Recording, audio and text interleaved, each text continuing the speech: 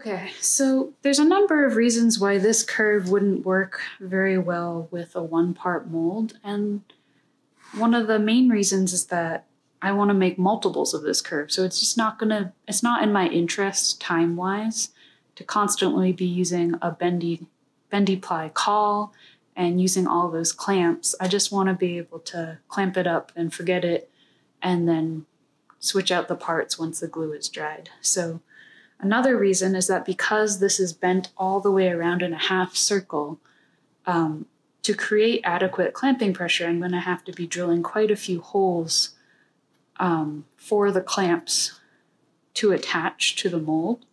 And because it's only a 10-inch diameter circle, I'm going to be quickly running out of surface area to drill holes for my clamps. So it's in my interest to change this mold to either a two-part mold or a vacuum mold. And in my case, I've decided to do a two-part mold because a two-part mold will allow more exposure to the air because I'm planning on using wood glue, so it will dry the glue more rapidly. A two-part mold will only require a minimal amount of clamps.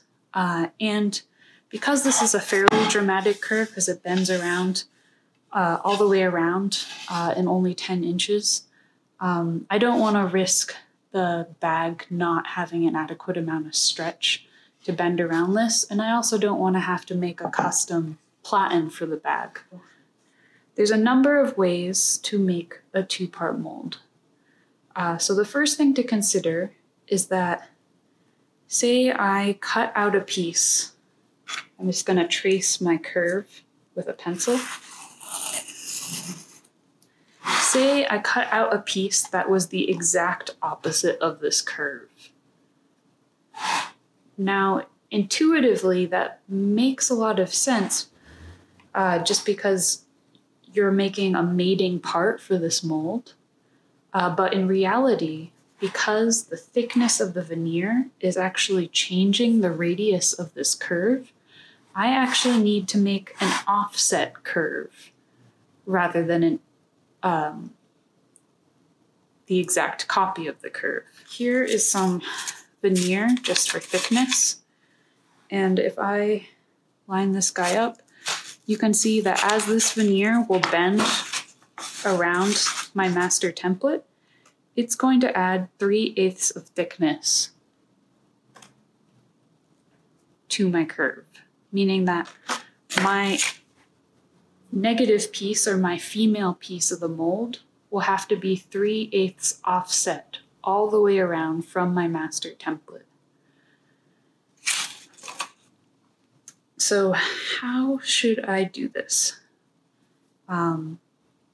The most old-fashioned and low-tech way is to use something like a washer and to run the outside diameter of the washer along the edge of my master template, and then place my pencil in the center of the washer.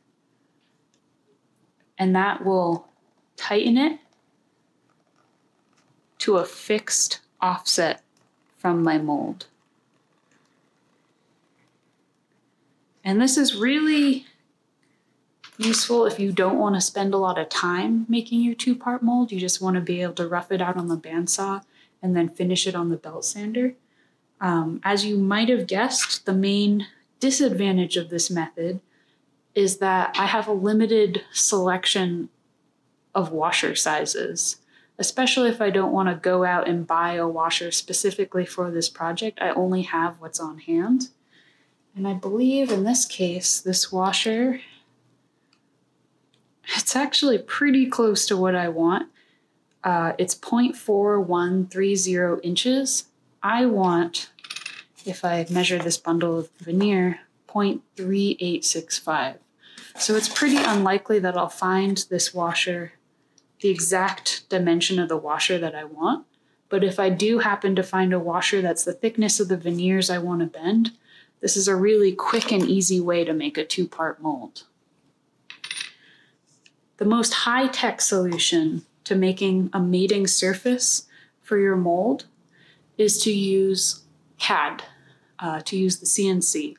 So because using the computer, you're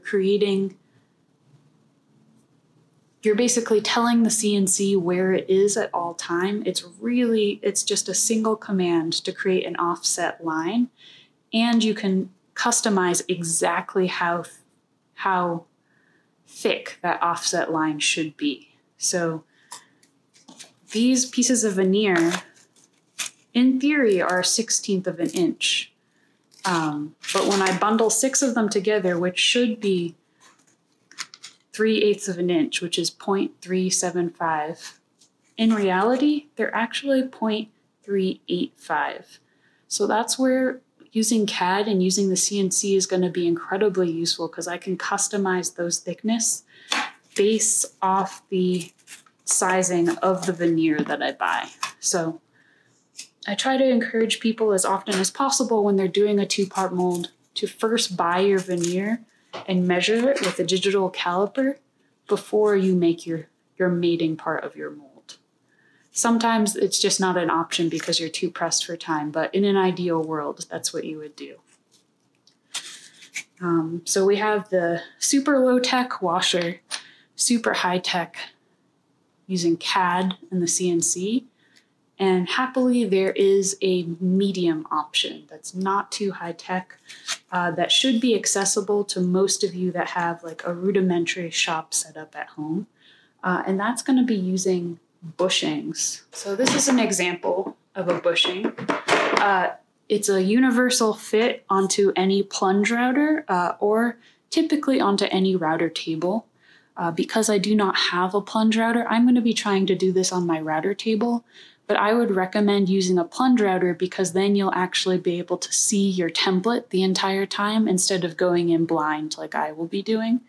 But you can see that the bushing has an inside diameter and outside diameter. It's actually incredibly accurate.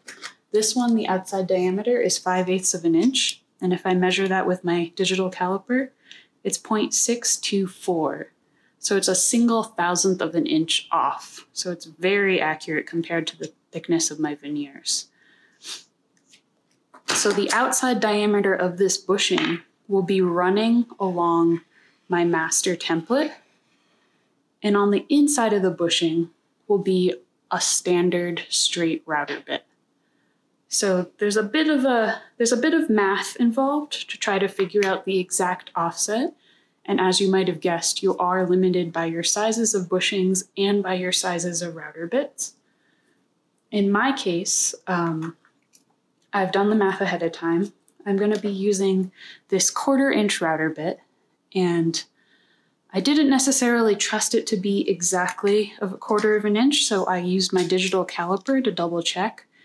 And it's pretty close, 2.48. So I'm going to show you a diagram. I think this will make more sense once you see it in person. But this is the base of the router. This is the bushing, which I've exaggerated its size to make it a little bit more clear.